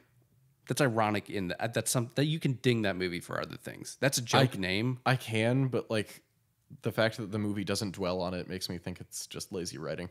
But no, it's that the people in the movie also read science fiction, which has they termed it Unobtainium because it's the magical MacGuffin that people have to get. Yes.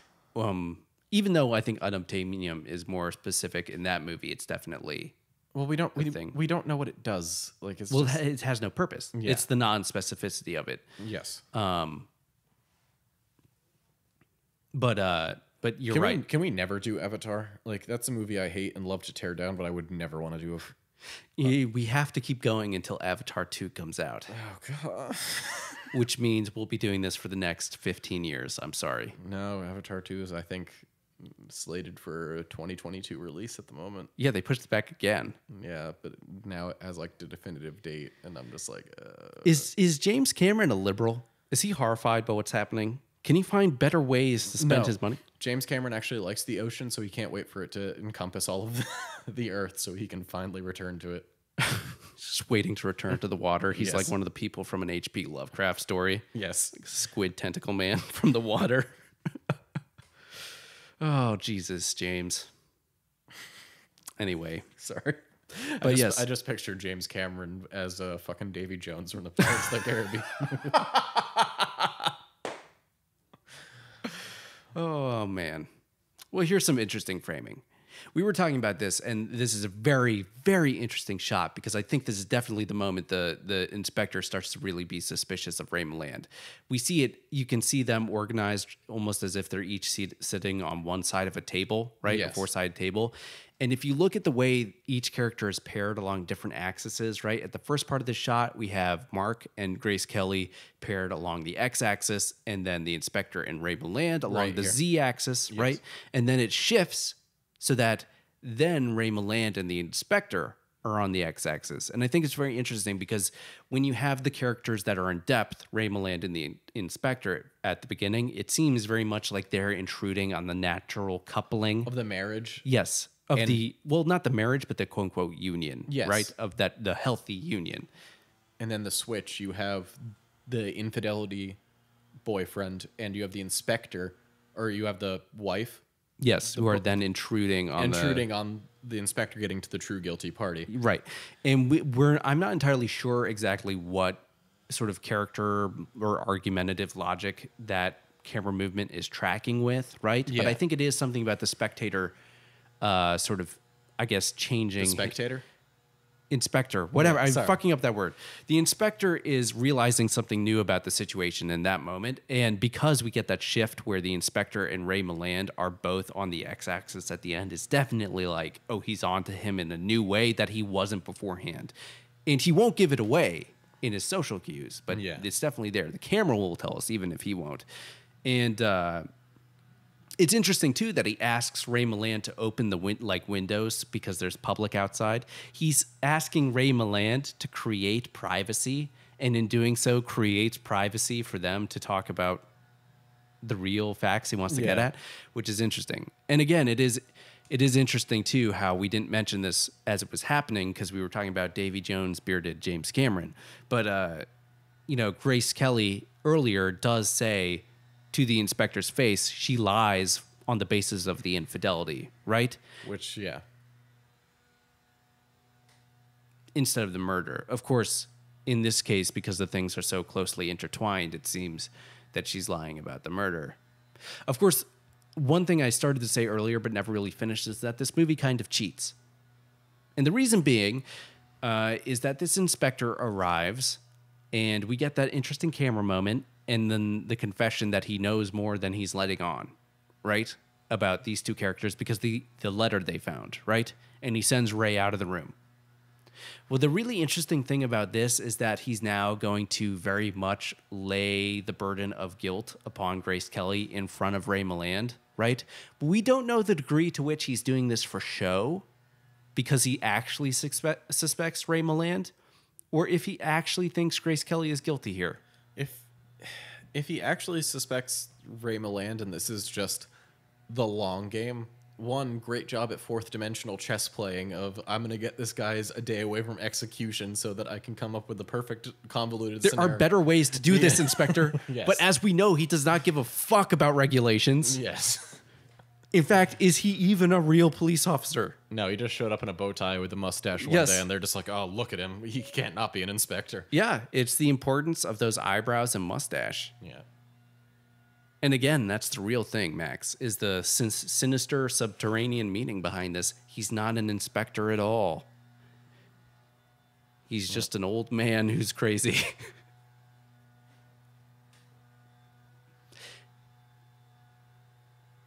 Dun, dun, dun. Oh, poor Grace Kelly. The one time she does offer an object to try to legitimate her story. It's a false object. Well, it's not even that. It's that she just incriminates herself. Yeah. It's like, no, the fact that you're offering the key now just makes you look guilty. Of course, the other interesting thing about this is, part of that camera move and part of why I think this is really a transition point for him suspecting Ray Milland and why it makes you wonder if he actually thinks Grace Kelly is guilty is because clearly this inspector can recognize the quote-unquote true couple here. You know what I Yeah. mean?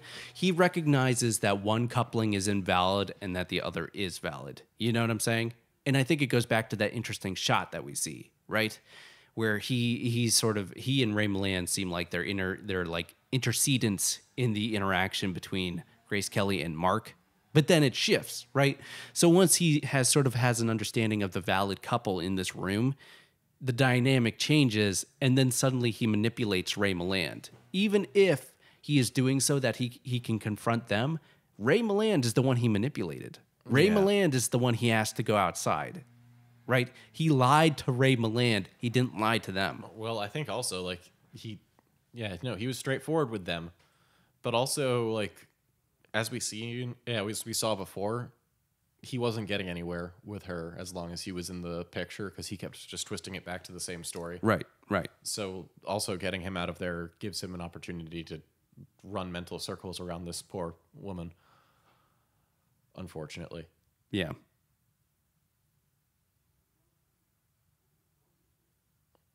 I do like his like little like propriety things where it's like, oh, I was just wondering. I don't quite get the significance of this. Was it that he's prissy? He has to make the carpet perfect? I don't know. I think it's just Control to freak. Make sure the blood stain stays covered up properly. I guess so. And then I think this is an interesting creative sequence. It does remind me a lot of the sort of, I don't want to call it a camera address, but when Janet Leigh is looking right into the camera when she's driving in Psycho, it seems very similar. No, right? I like Except in that she's passing judgment on herself. Yeah, I like the lighting, but like, and I guess this does work in the whole like, one, I can clearly tell this is a stage play, and you do like different lights coming from different things. Yeah, it's a way to do this without like being like going to the courthouse. Yeah, You don't have to leave the area. But Something Hitchcock talks about too in the book. at the same time, since it doesn't seem like a whole lot of time has passed after this is done, because it almost looks like the day after, it looks like the legal process is just terrifying in this weird alternate 1950s. And why are they putting a blanket on his head? Well, Seriously, I don't understand this. England has a lot of fucking weird things. They still wear the curly wigs in their Because this is like a dream sequence thing to begin with. Not a Yeah. dream sequence, but it's very abstract. And then Yeah. you just cut to this crusty old man and they put a blanket on his head. I'm like, why? What does that mean? This is David Lynch's earliest film. No, but what does that mean? I'm assuming that's something that happens in the court system. That maybe. But why? Maybe the black thing is like to represent execution or whatever. I don't know. Maybe there's some significance that.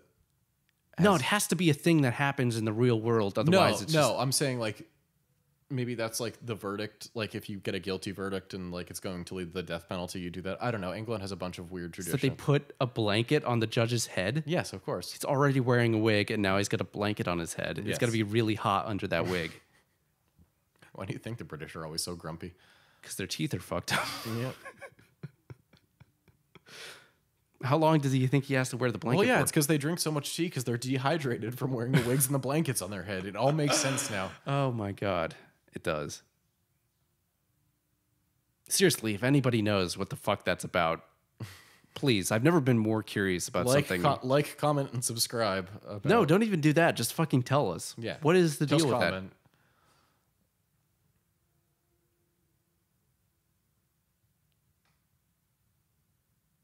But yes, one thing I haven't mentioned too is how this movie is very much, even though it's adapted from the play, it's very much Hitchcock riffing on a movie that he's already done, which is also a really fantastic movie. Better yeah, than you this were one, I'd mentioning say. this. Yeah, it's a movie called Blackmail. It's the last movie he did as a silent movie. And it's really kinetic and awesome, except in that one, it's very straightforward. A woman is posing as a model, I believe, for some vagabond, and he gets lascivious and attacks her, but she kills him in self-defense, right? But then somebody figures out about it and starts blackmailing her and her boyfriend, her fiance. Yeah. Boyfriends didn't exist because that's improper. But her and her fiance, if it's fiance, it's like, okay, right? So then the entire movie is this adventure of them having to actually overcome this evil blackmailer. But in this, it's even more interesting, right? Because it's like you're taking the sinister meeting story that's originally happening and unfolding in front of your eyes, right? And then it's saying, no, what you're seeing is literally not the truth of what's happening. It's saying, imagine if the blackmailer was the fiance the whole time. Dun, dun, dun. You know what I mean? That's why this movie is more about like the fiction of these images than that, because with that, you're at least seeing it happen in real time and you have a concrete basis in reality. Whereas with this, it's like in this room, these people, if they're clever enough, can come up with any story for anything, you know? Yeah. These people can have any name they want, right? If they're clever enough to solidify that. Unfortunately, Swan was not clever enough to do that. But that's why this is an interesting like stage area, because people, this is where they create fiction and perform for one another. And it's why it's definitely not a private space. But at any rate, Blackmail is a really good movie. We could probably do that one at some point. Yeah, why not? It definitely feels very Soviet, that movie, in terms of the way the editing strategy happens. And it's interesting because I feel like Hitchcock is not somebody who very frequently is like taking overt influence from other directors. He does at certain points in his career, but I think for the most part, he's very like solidly focused on only developing his own ideas. And when he takes things from other filmmakers, it's usually on a more like subterranean, less noticeable level. The only problem I have with this, like this is the payoff for him being a crime writer before, is he figures out almost to detail how Tony actually did it. But also, it's kind of a like, can you imagine if you were in this situation, if like your wife is on death row and you found out she's been cheating on you, and I'm just assuming, like, let's say he didn't do any of this, and your wife's boyfriend comes up to you and it's like, dude, no, I figured out a way to save your wife. You're going to jail. You plead guilty instead. It's Right. perfect. I'd be like, get the fuck out of my house. Why don't you do this?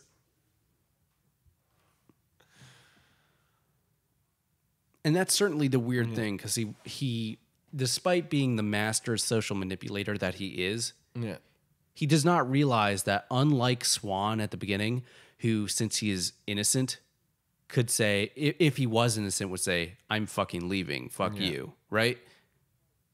He has no reason to be like putting up with any of this. Yeah. You know what I mean? He Get could out say, of my house. Yeah, he could say, fuck you. Because as far as Mark is concerned, there's nothing that exists that could actually legitimate this story.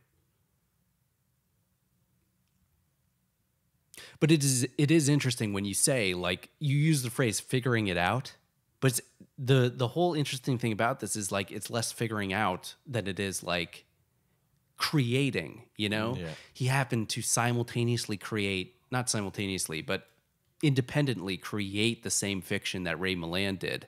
Only Ray Milland was not able to manifest his like plan in reality, right? Of course, he's going to figure out that it is the case, right? Once he finds the money. A suitcase full of money. Right. Which is kind of dumb, the fact that he would do that. What do you mean? Just carry around all of the money he was going to use to pay Swan and Well, singles. put it on your bed. Yeah. Like, I understand having it in your house, even though you've got this guy, you know, creeping around, right? But are you really going to just leave it on your bed? Yeah, just throw it under there real quick, at the very least. The very, very least. Yeah. I mean, Jesus, weren't you a kid who had to hide like condoms from your parents or something? Just sweep it under the bed. It's easy. I actually never had to do that. I went to a weird hippie church that had a super in-depth sex education program, so they made us go into convenience stores when we were in 8th grade and buy condoms. Because They fucking made you do that? yeah, that was homework for that. I can speak for both of us when I say that we are all for more sex education, Yeah. but also like they made you buy condoms. Well, yeah, just like it was more of a exercise to prove to you that You're not going to catch on fire by going into a store to buy them. and also that stores can't deny because there's no age restrictions on buying condoms. So That's a good lesson. So if you're in 8th grade, you can go into a CVS and buy them. You might get a weird look from the clerk, but you're still allowed to do it. Well, that's a very Hitchcockian moment. Yes. Nobody wants to be the person buying condoms at CVS. No, nobody wants to be the one selling them to an 8th grader, but But you'd rather be that person than the 8th grader themselves. having been on both ends of that equation, I'm not entirely sure. But it's both a terrible situation. But yes, so We're back to the mental gymnastics of them trying to outwit each other constantly, even though the inspector is yet again playing fourth dimensional chess and already has everything figured out. Right. Well, this is the cheating that this inspector does, is that he does things off screen. Yeah. That's why it's cheating, and why I feel slightly cheated by this movie. And again, playing with objects. The inspector is smart enough to introduce a false object to trick him, right? Yeah. So he has an excuse to do this. And that's why the inspector is the sort of the equivalent of Ray Milland here. And, you know, it's an interesting sort of add-on to the idea of the tennis metaphor of like a social game or social interaction, and having it be this idea of two people hitting on an object back and forth, right? And having that be something that Ray Milland is good at, related to like the tennis metaphor. Yeah. He's good at crafting these fictions by manipulating them around objects and using that to legitimize what he's saying. And the inspector is as well. Only he has to be slightly more clever about that than Ray Milland, because he doesn't want Ray Milland to get wise to what he's doing.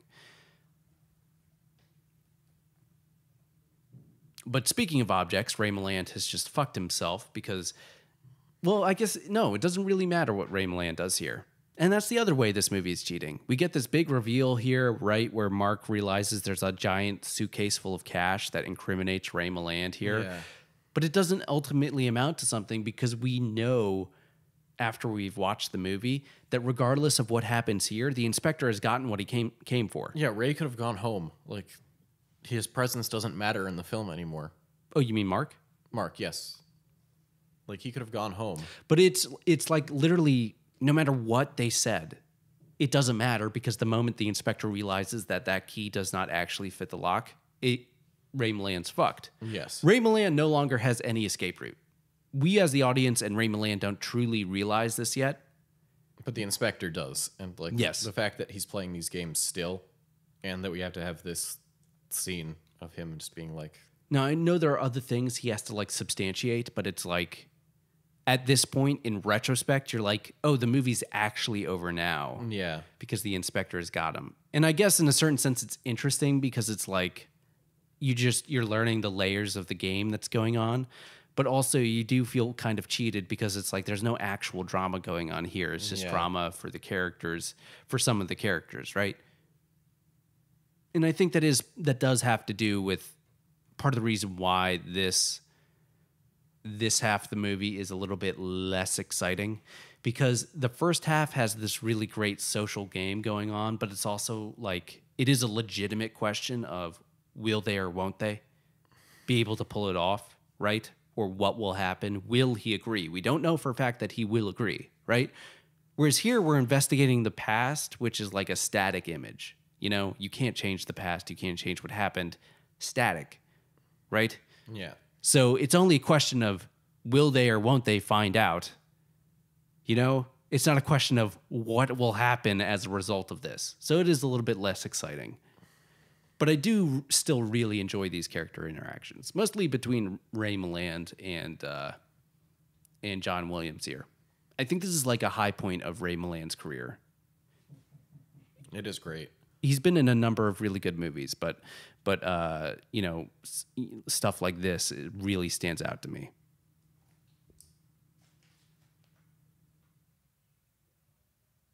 I guess one of the interesting things, though, if we're going to comment on his performance, is that this movie really gives him an opportunity for that performance. Yeah, I was saying that before, that like by far he has the most time in the script to shine with his performance. And if we're comparing, like we said, there's 5 characters in this movie. Only him and the inspector are really ever given time to shine in this. The other ones are sort of tertiary characters, even though they're central to the plot. Yeah, they are. It's weird because they are central to the plot, but they do, and these other 2 characters do end up seeming like they're relegated to that tennis ball position. Yes. Like they're not the players, they're just the object that's being batted back and forth between them. They're just as important as the keys or the letter or whatnot. They're not yeah, necessarily characters. They're just more pieces in the puzzle of this game that the inspector and our main character are playing back and forth. And I guess that is an overall weakness of this movie as well, where the one thing that gets into like having sort of a multiplication of the stakes for other characters is the thing with the infidelity. And now that's broken and gone. Yeah. And that's only one thing. Also, this is He's illegal. really handsy. Yeah, well, yes. Okay, we've been teasing at it this entire movie, but this police officer certainly does not behave like a police officer.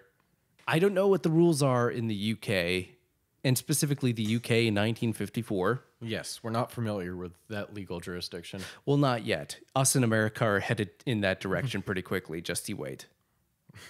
You know what? They wouldn't even put in this much fucking effort. They just shoot you. They just break down the door and shoot everybody.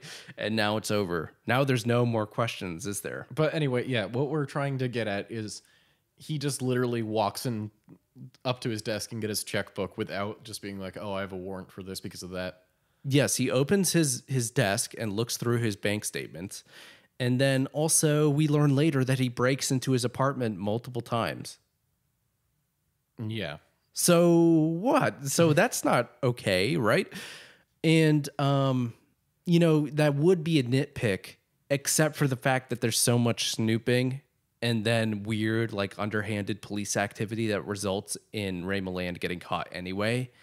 And then you look at that nitpick detail of this, right? Yeah. Just in this scene again, you're like, that's just part of a general pattern where they break laws. Of course, you could also say that's like a sneaky, like cynical thing going on here where it's like the only way he could be caught is if they broke laws in the first place. Yeah, that's also another thing he thinks he's so clever. He took everything into account. He didn't take into account that they just fucking break the rules. Yes.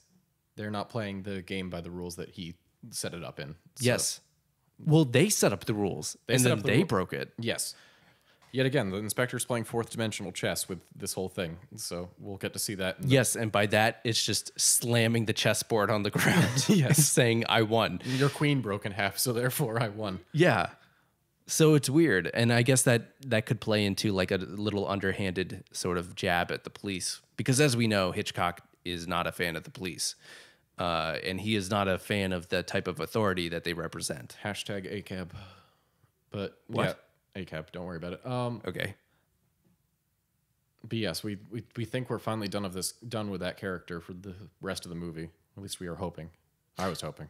Right. Well, of course, the other disadvantage, like we were saying, of the performances, by the way, and just these characters is when we're talking about the stakes, Ray Milland is the only one with something at stake here. Yeah, And like we were saying, Grace Kelly kind of has something at stake earlier with the infidelity, but it's dissolved fairly quickly. and yeah, it is the reason that the jury didn't believe her for anything. But at the same time, like it's thrown away immediately after that. Even that is sort of something that happens off screen. And also, Right? yeah, and also like this whole thing, This is just convoluted. this is convoluted, but This is Besides- basically like Lemillion, what just happened. what I want to talk I got a about, lottery ticket in that. I feel less anxiety watching this movie. But the thing about this is because we spend the most time with this character, we almost want to see him get away with it to a degree. Because, Right. Like that's the entire focus. We've been with him the entire movie. But also, he's the only one with something to get away with. Yeah. You know? I don't give a fuck about the inspector. I don't care about infidelity couple to like a degree. Like I don't want it's a weird complicated thing that Yeah, because he's the only one with clearly something that he wants. yes. Whereas the inspector is just doing his job. And then the couple, they don't know what they want. That's Yeah, the whole fucking point. They don't know if they want to be together or whatever. And we don't know what they want by extension as well. Yes, Like, because they're not on screen and Yes. it doesn't matter. I think that is an inherent weakness built into this premise that does sort of harm a little bit of the character dynamics in the second half, because in the second half, none of these scenarios are quite as strong as like the scenario of inviting somebody over and then revealing that it's a mousetrap, and that you now are obligated to perform murder to, weirdly enough, avoid being like convicted of murder, right? dunno. And we'll just see him break the law again. It's fine. Well, his blood was up, Yes. as we'll see later. And you and I made a lot of funny jokes about how that might be something about erectile dysfunction. Don't drag me into this with you. Well, we were saying like it's like Edgar G. Robinson in Double Indemnity, where he's the insurance investigator. And he's like, I can always tell when somebody's trying to scam us because I got this like feeling in my gut, right? And with this guy, his blood is up. When he gets hard, he knows something is up other than his penis. Austin, this is blatantly illegal though. Yeah. Also, if this is going to be a crime scene again for when they arrest him on this, like he's also yet again contaminating evidence. Yeah. Well, I mean, just the fact of that, okay, you caught him. You can now no longer use any of this evidence, now guaranteeing that he will get away scot-free, even though he won't have the money. Yeah. You cannot arrest him because you broke the law, unless the law works differently in the UK in 1954. And even if he does, like... Maybe it does work differently. I don't know. He said that, like, oh, well, listen, if you get convicted for this, you only serve, like, 2 or 3 years in prison. It's not like he's going away for life. Yeah, that's the other thing. I mean, you can always poke these holes in a lot of Hitchcock's movies, right? Well, this is the problem. The reason we're spending time to poke holes now is, like I said, the second act kind of drags a little bit. And it is definitely becoming a sort of casualty of something we've talked about in the past in terms of movies having problems with plotting. Yeah. Specifically Bird Box. And the terms we used, the terms we appropriated from like linguistic studies to sort of better tackle these questions of why it works or why it doesn't work are the terms synchronic and diachronic, right? Oh, yeah. And just to give a little refresh, synchronic means something sort of at the moment, and diachronic is more like an objective, like detached, more historical perspective. If we're just going to use these terms for this scenario, right? Here's an example. Us in the moment right now, synchronic. But if we listen to this episode again, we're going to have a diachronic perspective on that because it's historical, right? There's a detachment there. Audiences experience movies usually more diachronically, right? But this movie is almost happening in real time, a lot of it. So we're stuck into one location at one time, right? So it's sort of like a synchronic experience for us. You know what I mean? Yeah. So when you get moments like this where the audience, because of information we have already understands what's going to happen or the outcome of this specific scene, it's no longer dramatic because we're just watching it happen, you know? We're just watching it play out. We're watching this thing go from A to Z, but we know 100% what the destination is. And more importantly, we know how it's going to get there, right? It's not as simple as like knowing the destination ruins the scene that's happening. No, but we know they're about to put the clues together, right? And there's no room for something to surprise us. Yeah. It's like, that is a very Hitchcockian thing. And like, if it wasn't so obvious, I think a different way you could take this movie would be like, you have it so you don't know he's planning anything. Right. And then you make use of your crime author character. Right. And you have him slowly piece the pieces together after she's already been in prison and it's too late to do anything. Or she's been executed. Yes. Yeah. And then it becomes a real like out for blood sort of thing. Well, that would be interesting because now he has skin in the game. You know what I mean? And right now I know even though she's fighting for her life, it seems like she's just not involved with anything. You know, she's defeated at this point. Look at her. Like she's just an object. Yeah. And we get to the ultimate expression of this where she's like, no, I don't know that key. Your husband's explained this, you know. You can tell us all about it. I don't know what the fuck you're talking about. No, of course you don't know what we're talking about. Now we're going to put your husband away for 2 years. After we were going to murder you based on shoddy evidence. It's fine. Maybe they'll break the loss again there and they'll just throw him away forever. Yeah, they'll execute him for... It's like, oh, he lost the latchkey. Or it's like, it's not fitting, sir, just like your own latchkey. Because, like, what? They would charge him for what? Conspiracy to commit murder and obstruction of justice? Like... I guess so. That's not... You're not going away for life for most of that.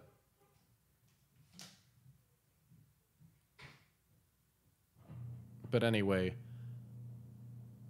Look at her. I feel bad that we didn't get more of a time of performance from her. She does start to show some emotional range in these scenes because she's allowed to be.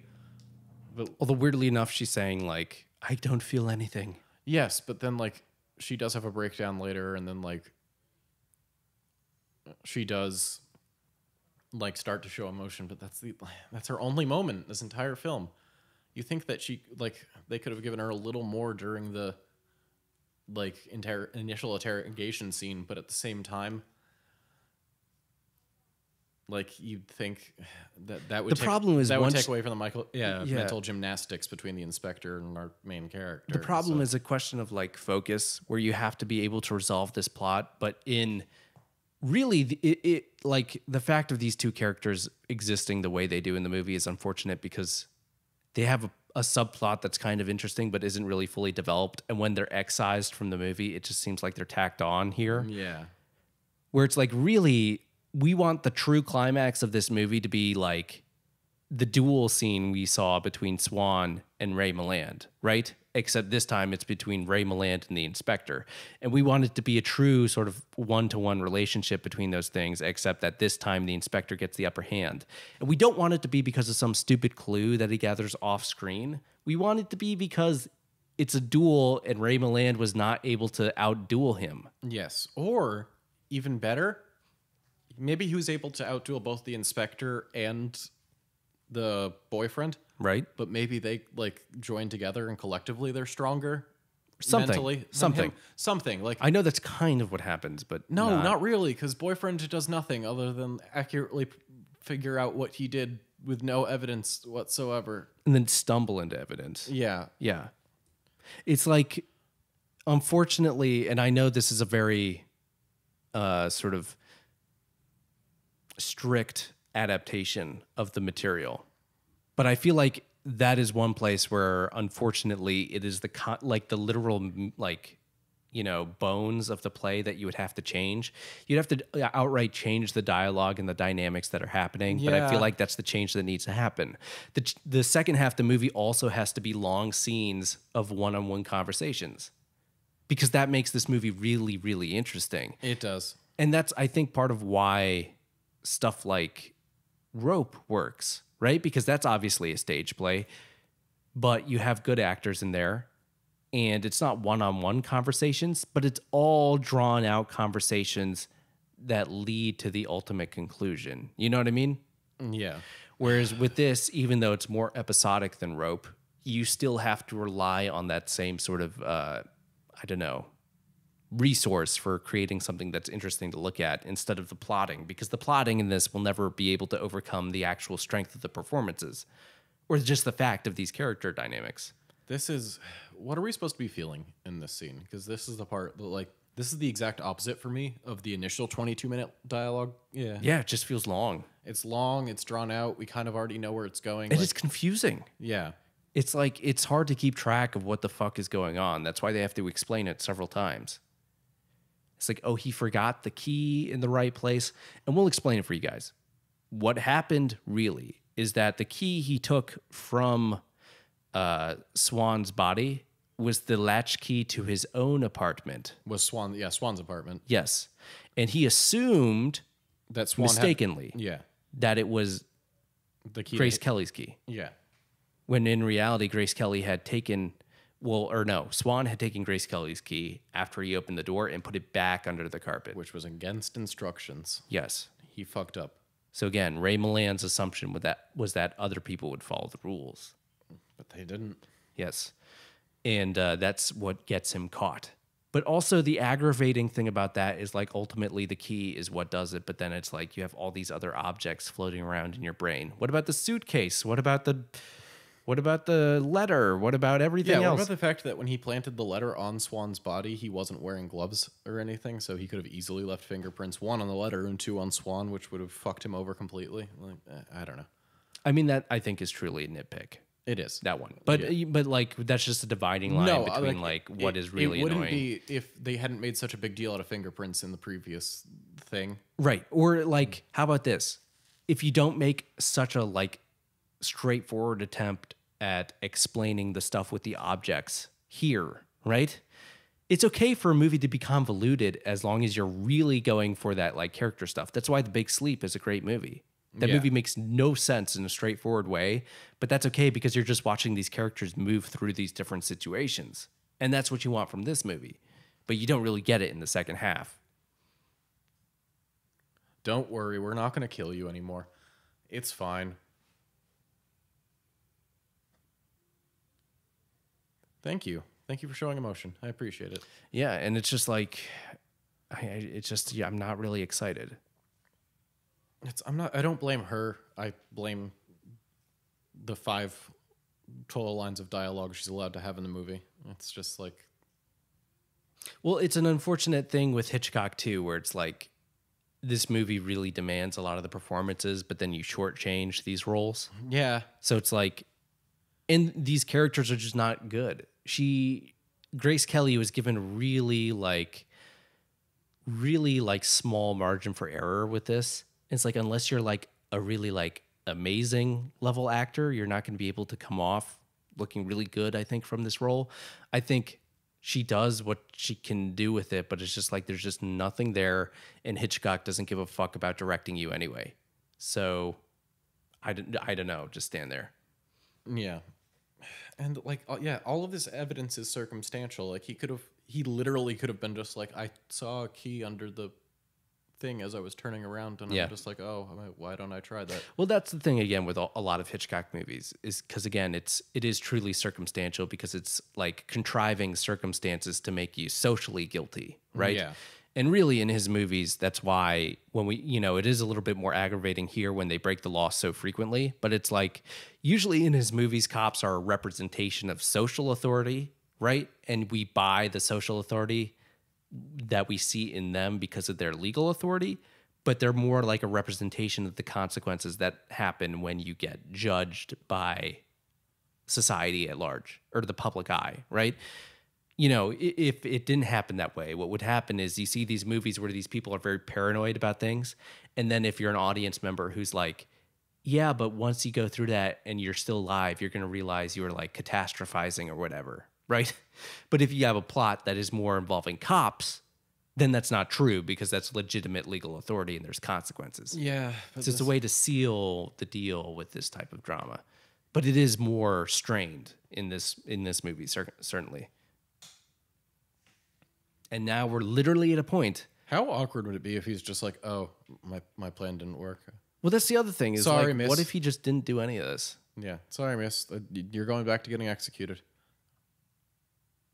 We should just keep breaking the law until they find him guilty and just hit him with his car. We got you, you limey bastard. You're a limey bastard too. But yes. Surprise! Ta-da!